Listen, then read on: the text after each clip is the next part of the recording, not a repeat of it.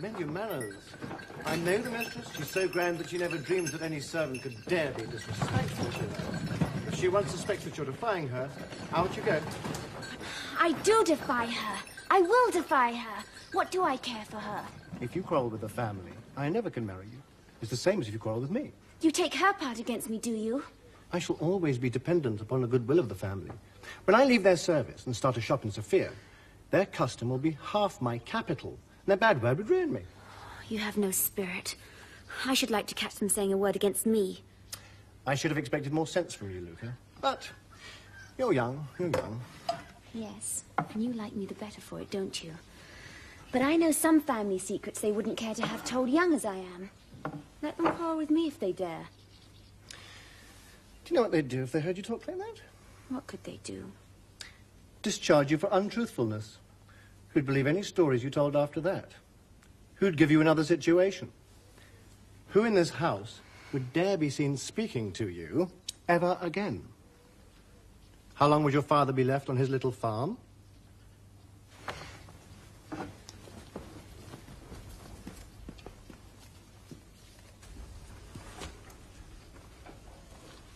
Child, you don't know the power such high people have over the like of you and me when we try to rise out of our poverty against them. Look at me. 10 years in their service. Do you think I know no secrets? I know things about the mistress that she wouldn't have the master know for 1,000 labours. I know things about him that she wouldn't let him hear the last of for 6 months if I blabbed them to her. I know things about Raina that would break off her match with Sophie. How do you know?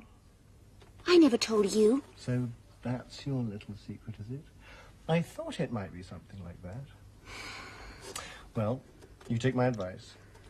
Be respectful, and make the mistress feel that no matter what you know or don't know, she can depend on you to hold your tongue and serve the family faithfully. That's what they like. And that's how you'll make most out of them. You have the soul of a servant, Nicola. Yes. That's the secret of success in service. Master, back from the war. My word for it, Luca, the war's over. Off with you and get some fresh coffee. You'll never put the soul of a servant into me. Hey!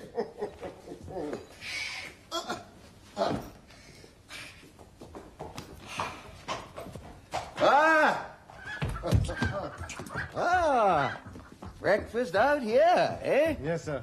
The mistress and Miss Raina have just gone in. Well, go in. Say I've come. And bring me some fresh coffee. It's coming, sir. Have you told the mistress yet? Yes, she's coming.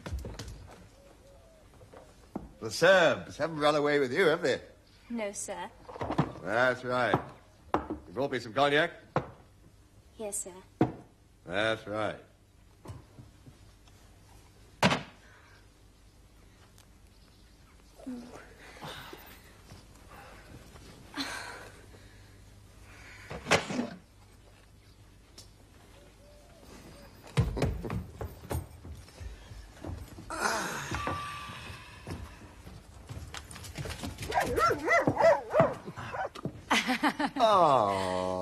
Oh, my dear. What a lovely surprise for us. Have they brought you some fresh coffee? Luca's been looking after me. Oh, the war's over. The treaty was signed 3 days ago at Bucharest. And the decree for our army to demobilize was issued yesterday. What? Have you let the Austrians force you to make peace? My dear, they didn't consult me. What could I do? Of course, I made quite sure that the treaty was an honourable one. It declares peace. Peace! But not friendly relations. Remember that. They wanted to put that in, but I insisted on its being struck out. What more could I do?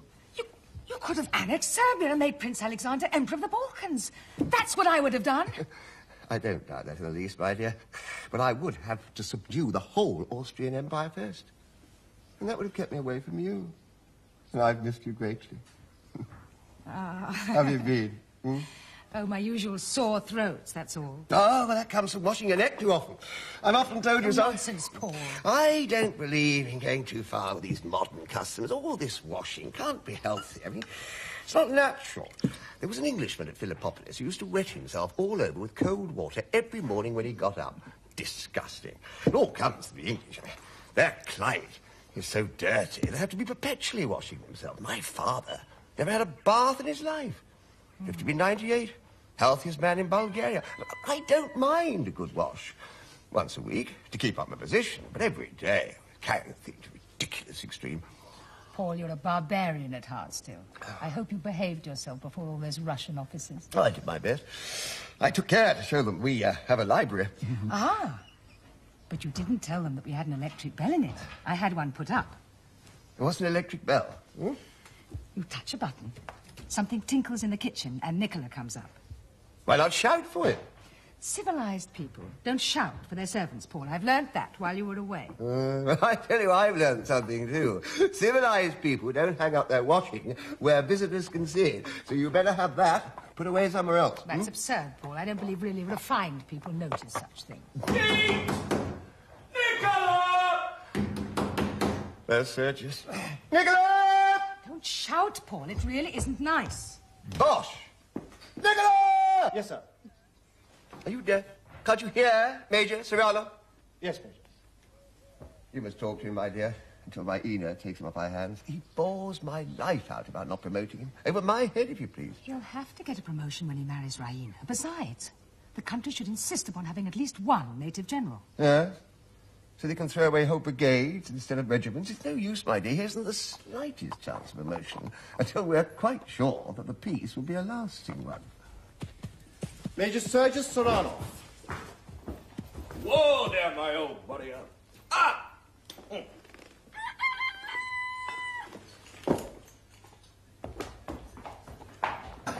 Get on ready, Sergius. Glad to see you. My dear Sergius. My dear mother, if I may call you so. That mother-in-law, Sergius. Mother-in-law. Sit down. Have some coffee. Thank you. None for me. You look superb. The campaign has improved you, Sergius. Everybody here is mad about you. We're all wild with enthusiasm about your magnificent cavalry charge. Madam, it was the cradle and the grave of my military reputation. How so?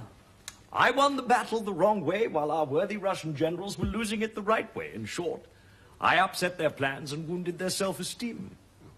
2 Cossack colonels had their regiments routed on the most correct principles of scientific warfare. 2 major generals got killed, strictly according to military etiquette. The 2 colonels are now major generals. And I am still a simple major. You shall not remain so, Sergius. The women are on your side, and we shall see that justice is done you. It is too late. I have only waited for the peace to send in my resignation. Your resignation? You must withdraw it. I never withdraw. Who would suppose you would do such a thing? Everyone that knew me, but enough of myself and my affairs. How is Raina? And where is Raina? Raina is here.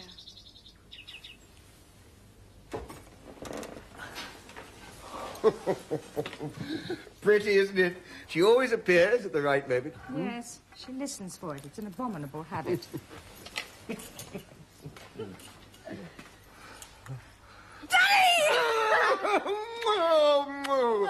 Oh, my little pet. Oh. And so, Sergius, you are no longer a soldier. I am no longer a soldier. Soldiering, my dear madam, is the coward's art of attacking mercilessly when you are strong and keeping out of harm's way when you are weak. That is the whole secret of successful fighting. Get your enemy at a disadvantage and never on any account fight him on equal terms. But they wouldn't let us stand up and make a fair fight of it. But I suppose soldiering is a trade, like any other trade. Precisely. But I have no ambition to shine as a tradesman. So I have taken the advice of that bagman of a captain that settled the exchange of prisoners at Pirot and given it up. What, Sergius? That Swiss fellow? I haven't thought about that exchange since he overreached us about those horses. Well, of course he overreached us. His father was a hotel and livery stable keeper. He owed his first step to his knowledge in horse dealing. Ha! He was a soldier. Every inch a soldier. If only I'd bought those horses for my regiment. Instead of foolishly leading it into danger, I should have been a field marshal now. Swiss? What was he doing in the Serbian army? Well, volunteer, of course, keen on picking up his profession. We wouldn't have been able to begin fighting it. These foreigners hadn't shown us how to do it. We knew nothing about it. Neither did the Serbs. Are there many Swiss officers in the Serbian army? No. All Austrians, just as all our officers, were Russians. The only Swiss I came across. I never trust a Swiss again. He humbugged us into giving him 50 able-bodied men for 200 worn-out charges. They weren't even eatable. We were 2 innocent children in the hands of that consummate soldier, Major. Simply 2 innocent little children. What was he like? Raina, what a silly question. He was like a commercial traveller in uniform, bourgeois to his boots. Sergius, tell Captain that queer story his friend told us about how he escaped after Slivnitzer. You remember, about his being hid by 2 women? Oh, yes, quite a romance. He was serving in the very battery that I so unprofessionally charged. Being a thorough soldier, he ran away like the rest of them with our cavalry at his heels. To escape their sabres, he climbed up a water pipe and made his way into the bedroom of a young Bulgarian lady. The young lady was enchanted by his commercial traveller's manners. She very modestly entertained him for an hour or so, and then called in her mother, lest her conduct should appear unmaidenly. The old lady was equally fascinated, and the fugitive was sent on his way in the morning, disguised in an old coat belonging to the master of the house, who was away at the war. Your life in the camp has made you coarse, Sergius. I did not think you would have repeated such a story before me. She's right, Sergius. If such women exist, we should be spared the knowledge of them. Oh, pooh, nonsense. What does it matter? No, Petkov, I was wrong. I beg your pardon. I have behaved abominably. Forgive me, Raina. And you too, madam. The glimpses I have had of the seamy side of life during the last few months have made me cynical, but I should not have brought my cynicism here, Raina, least of all in your presence. I most... Stop the nonsense, Sergius. I've never heard so much fuss about nothing. A soldier's daughter should be able to stand up without flinching to a little strong conversation. Come, it's time for us to get to business. We have to make up our minds about how to get those 3 regiments back to Philippopolis. There's no forage for them on the Sophia route, you see. Now, come along. Paul, can't you spare Sergius for a few moments? Raina's hardly seen him yet. Perhaps I can help settle about the regiments. Impossible, dear madam. Oh, no, you know, you stay, I must... my dear Sergius. There's no hurry. I want a word or 2 with Paul myself. Now, dear, come and see the electric bell. Am I forgiven?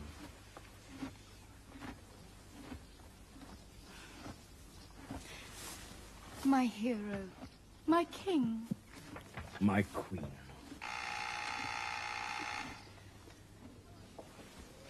Oh, how I've envied you, Sergius. You've been out in the world, on the field of battle, able to prove yourself there worthy of any woman in the world. Whilst I have had to sit at home, inactive, dreaming, useless, doing nothing that could give me the right to call myself worthy of any man. Dearest, all my deeds have been yours. You have inspired me. I have gone through the war like a knight in a tournament with his lady looking down at him. And you have never been absent from my thoughts for a moment. Sergius, I think we two have found the higher love. When I think of you, I feel I could never do a base deed or think an ignoble thought. My lady and my saint. My lord, my monk. Shh. Let me be the worshipper, dear. You little know how unworthy even the best man is of a girl's pure passion. I trust you. I love you. You will never disappoint me, Sergius. I can't pretend to talk indifferently before her. My heart is too full. I will go and get my hat, and then we can go out until lunchtime. Wouldn't you like that? Be quick. If you are 5 minutes, it will seem like 5 hours.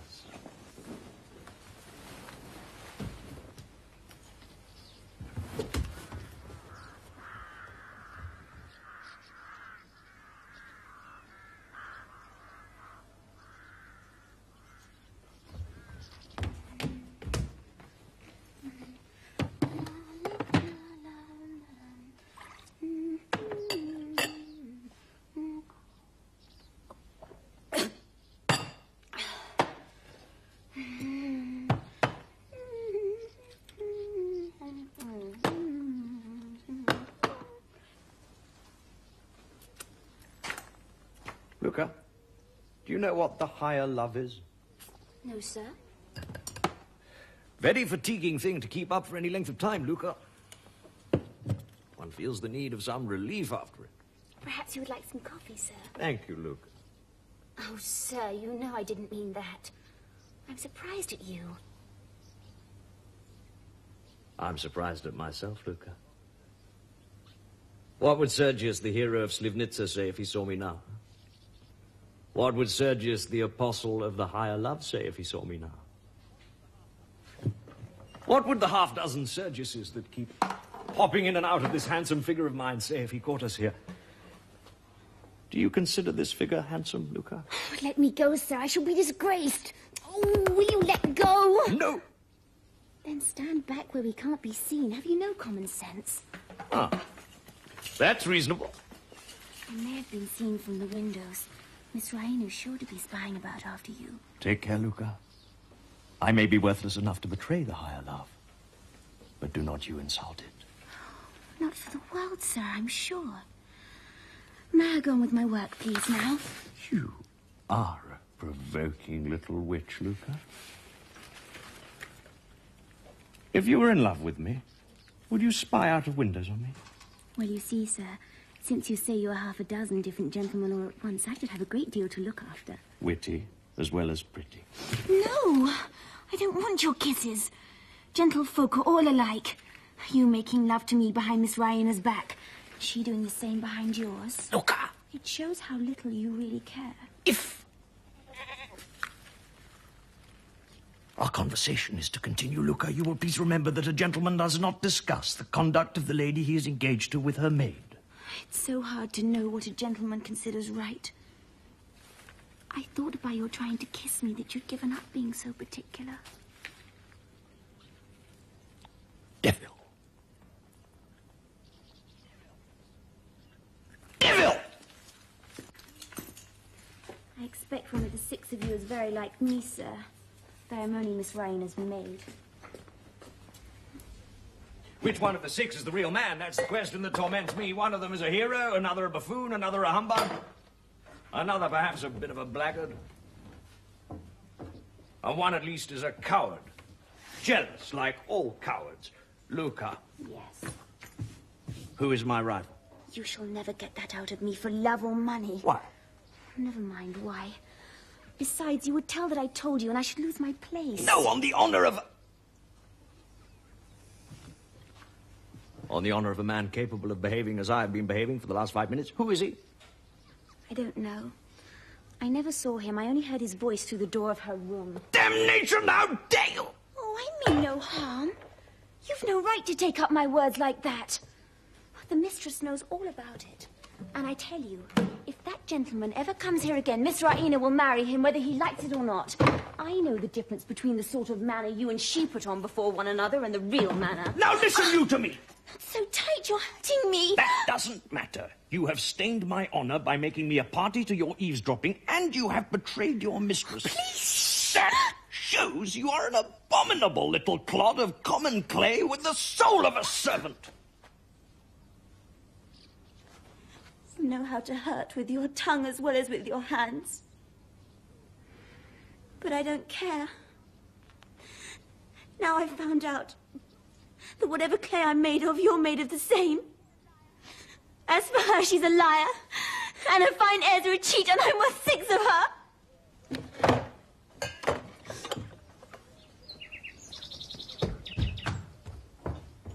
Luca!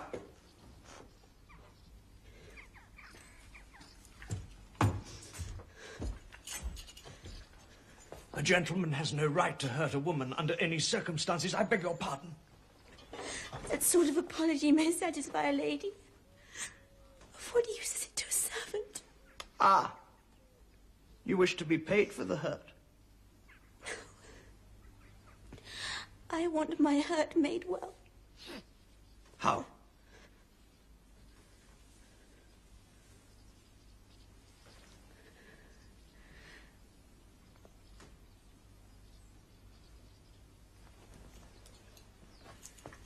Never.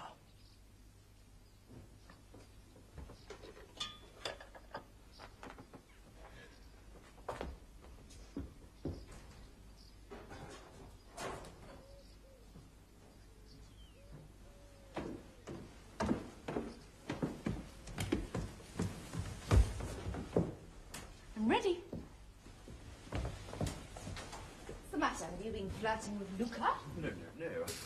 Ah. How can you think such a thing? Oh, forgive me, dear. It was only a jest. I'm so happy today. I'm sorry to disturb you, children, but Paul is distracted with the regiment. He doesn't know how to send them to Philippopolis, and he objects to every suggestion of mine. You must come in and help, Sergius. He's in here. But we're just going for a walk. I shall not be long. Wait just 5 minutes. I shall wait in full view of the library windows. Be sure you draw Father's attention to me. And if you're a moment longer than 5 minutes, I shall go in and fetch you. Regiments or no regiments. Very well. Ah.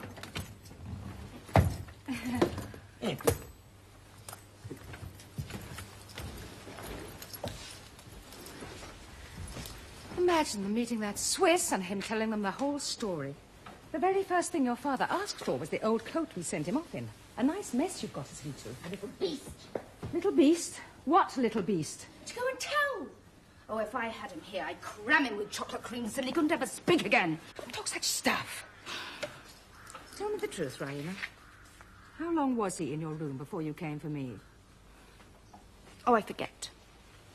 You cannot forget. Did he really climb up after the soldiers were gone, or was he there when the officers searched the room? No. Well, yes.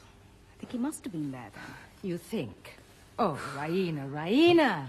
Is anything ever straightforward with you? If Sergius is to find out, it will be all over between you. Oh, I know Sergius is your pet. I sometimes wish you could marry him instead of me. You would just suit him. You could pet him and spoil him and mother him to perfection. Well, upon my word. I always feel a longing to do or say something dreadful to him, to shock his propriety, to scandalize the 5 senses out of him. I don't care whether he finds out about the chocolate cream soldier or not. I half hope he may. And what should I be able to tell your father, pray? Oh, poor father, as if he could help himself. Oh, if you were only 10 years younger. There's a gentleman just called, madam. A Serbian officer. Serb? And how dare he... I forgot. We're at peace now. I suppose we shall have them calling every day to pay their compliments. Well, if he's an officer, why didn't you tell your master? He's in the library with Major Saranov. Why'd you come to me? But he asked for you, madam. And I don't think he knows who you are. He said the lady of the house. He gave me this little ticket for you. Captain Blunchley? That's a German name. Swiss, madam. Swiss? What's he like? He has a big carpet bag, madam. Oh, heavens. He's come to return the coat. Send him away. Say we're not at home, ask him to leave his address, and tell him I'll write to him. No, stop. That will never do. Wait.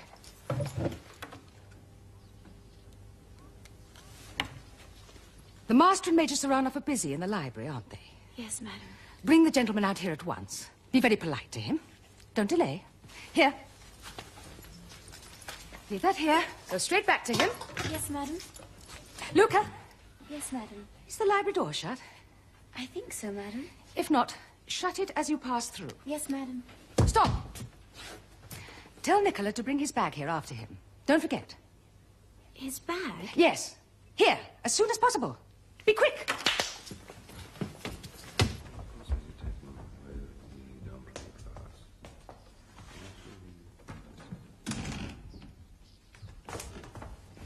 How can a man be such a fool? Such a moment to select.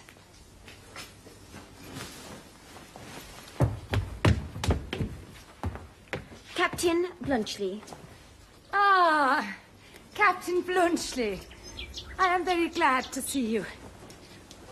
But you must leave this house at once. My husband and my future son-in-law have just returned. They know nothing. If they did, the consequences would be terrible. You are a foreigner. You do not feel our national animosities as we do. We still hate the Serbs. The effect of the peace on my husband has been to make him feel like a lion, balked of his prey. If he were to discover our secret, he would never forgive me, and my daughter's life would hardly be safe. Will you, as the chivalrous gentleman and soldier that you are, please leave this house at once before he finds you here? At once, gracious lady. I only came to thank you and to return the coat you lent me. if you will allow me to take it out of my bag and leave it with your servant as I pass out, I need detain you no further. Oh, you cannot think of going that way out.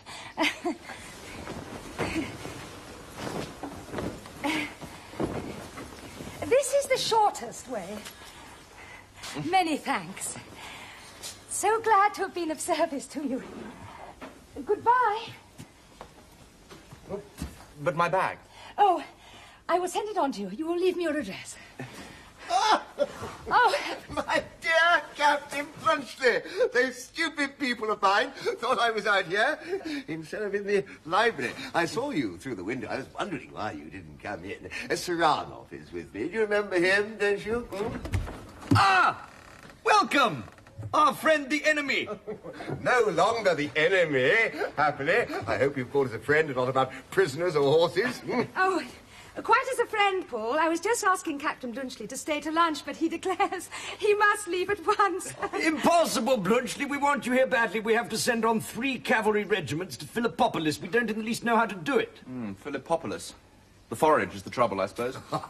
That's it. You see, he sees the whole thing at once. I think I can show you how to manage that. Invaluable man, come along! Oh, the chocolate cream soldier. Oh, Ryan, don't you see that we have a guest here, Captain Blunchley? One of our new Serbian friends. Oh, how silly of me. I made a beautiful ornament this morning for the ice pudding, and that stupid Nicola has just put a pile of plates on it and spoilt it. I hope you didn't think that you were the chocolate cream soldier, Captain Blunchley. I can assure you I did. Your explanation was a relief. And since when, pray, have you taken to cooking? Oh, while you were away, it is her latest fancy. And has Nicola taken to drinking? He used to be careful enough. Yes, he shows Captain Blunchley out there when he knew perfectly well that I was in the library. And then he goes downstairs and breaks Miss Raina's chocolate soldier. He must be...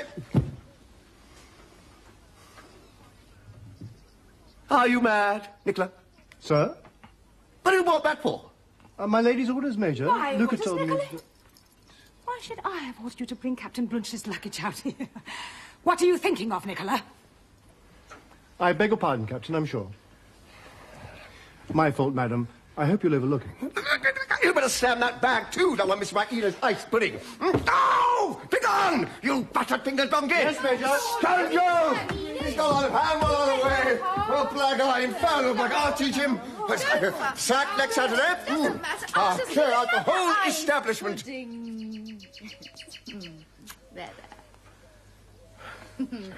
Never mind. I'll have no more nonsense about you going away. You know quite well you don't have to go back to Switzerland yet. Until you do go back, you'll stay with us. Oh, do, Captain Blunchley. Come, Catherine. It's you he's afraid of. Press him and he'll stay. Of course. I shall be only too delighted if Captain Blunchley wishes to stay. He knows my wishes. I'm at Madam's orders. Ah! Well, that settles it. Of course. You see, you must stay. Well, if I must, I must.